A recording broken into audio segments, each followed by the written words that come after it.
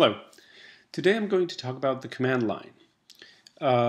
This is going to be a series of videos to show you about 80% of what you will always use in the command line. These are very useful commands and they will only open a lot of doors, and you need to know these things to really master your computer. So they will enable you to execute so many programs that you were not able to before. They will enable you to modify your operating system to an extent that you didn't know before. And they might enable you to do things a lot faster. So here we go. But first, before going into the command line, we need to understand one thing. In the past, computers didn't have like Windows interface here. By the way, I have a Windows computer here and a Macintosh computer on this side. So I will be doing the command line for both, and at some point I'm just going to go with one. Okay, but I just want to illustrate for both. So here you have a Windows computer, and here I have a Macintosh computer.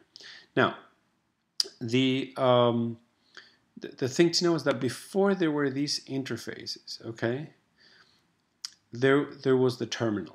So all people had was something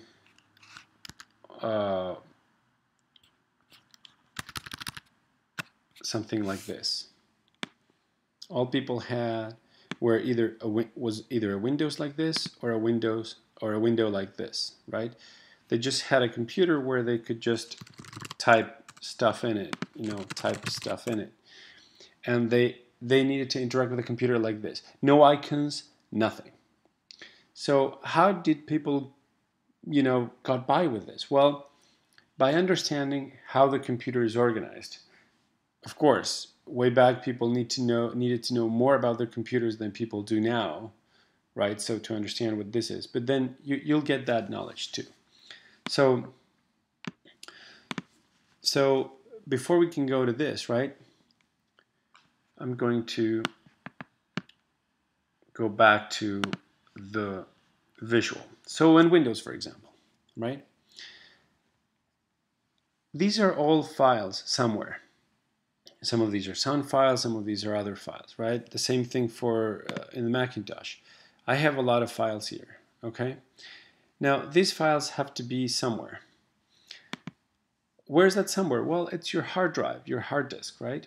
Now, notice the word drive, it's your hard drive. On Windows, okay, for traditional reasons, that's called C:. C: is usually your hard drive. That means your hard disk, okay? And in the Macintosh, it's my computer. There's a Macintosh hard drive, I'm sorry. Macintosh hard disk, right, or hard drive. That is the hard drive of your computer. If we click on the hard drive here, we see these files. Files are organized like this. There's your hard drive, which is also called the root. Think of a tree, okay? This is the root of the tree. This, again, Macintosh hard drive, that's the root of the tree in Macintosh. And from then on, you have branches, which are folders, right? So you have the users branch, okay? Or the users folder, or as they're called, the user directory, okay? This is, again, old terminology, directory, and root and drive, but that's what the command line still uses, so that's why I'm repeating it to you. So remember,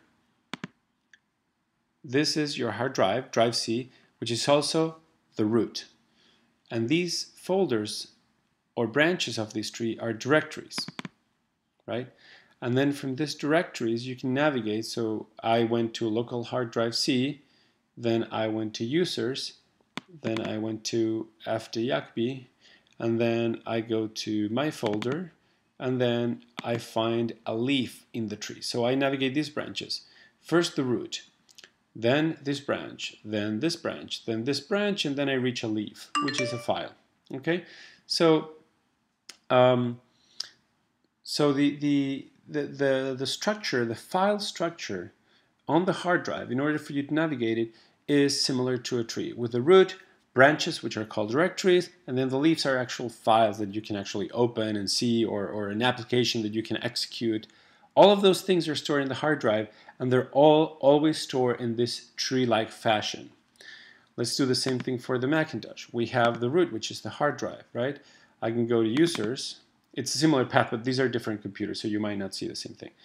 Macintosh hard drive, then you go to users, then you go to FD Jacobi, and then you see a bunch of branches again, and I don't know, a bunch of, and then you have some files, okay? Or here you have some files. So, or leaves, right? So now we have this term of root, and then directories, and directories, and files. Okay? Root, I don't know, directory, and files. Okay? Now, here's the other thing. You notice how at some point in the Macintosh, I went from Macintosh HD, and then this FD Jacobi, this little house came up, right? That's your home directory. Home directory is where most of your files go by default. So the operating system, Macintosh or Windows, okay, they will assign you a home directory. Why? Because from this branch, say for example on Windows, you go to local hard drive C. There's program files here. There's Internet Explorer, for example. If I delete by accident any of these things, it might be that my Internet Explorer won't work anymore. Okay? So how do I avoid navigating to these places by accident?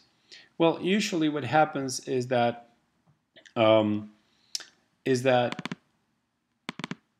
computer will just put me in a home directory. Okay? So we'll assign a home directory, and usually it's the name of your username. Okay? So this is just my username here.